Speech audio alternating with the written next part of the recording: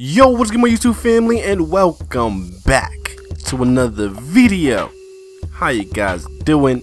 Hopefully you guys are doing great. And today we open up some legend packs, and we start with the bundle top and we get the Beastquake 2.0 collectible, and we get a Michael Irvin 93 overall.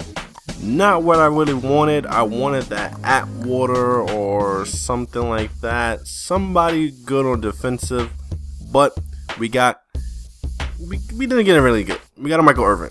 I sold that card. I didn't want to use them. I didn't need them because I did get new players and new receivers, which I didn't show you guys yet. And for that Team of the Year collectible, I do not know what to do with that.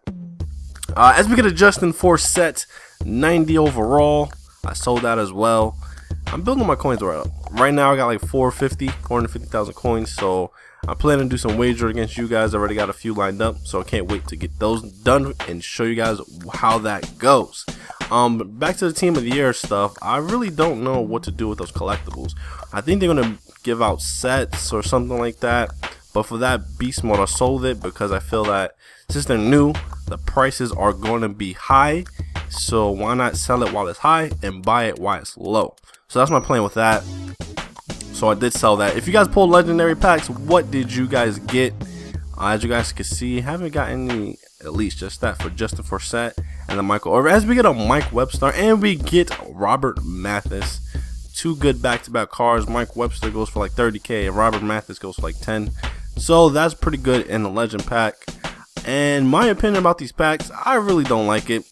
$100, pretty much, not even $100. I think it's less than $100, but $100 for these type of packs. Game Changers I think is better.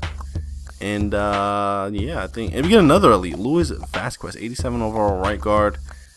Yeah, I don't really like these packs. I think I might have to pass on it next week, depending on what the topper is. I like the fact that they give you a guaranteed legend topper, so that's drawing me to it.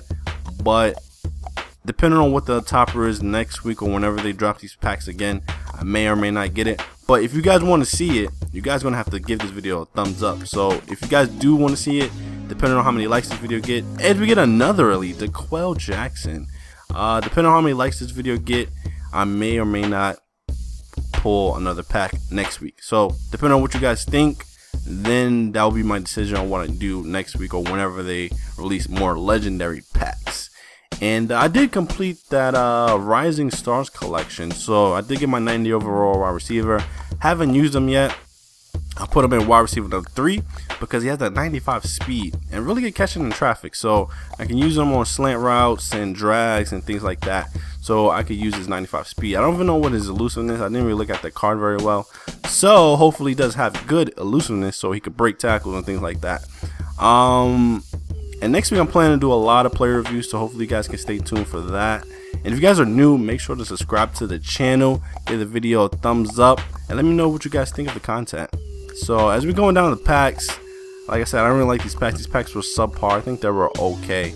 I think this is the last legend pack. We start with a Butler, Cowboys defense, Cordell Patterson. We get a Dave Capper, another rookie legend. Doesn't go for much, and that's how we pretty much end the pack opening. So if you guys enjoyed the video, and I'm out. Peace.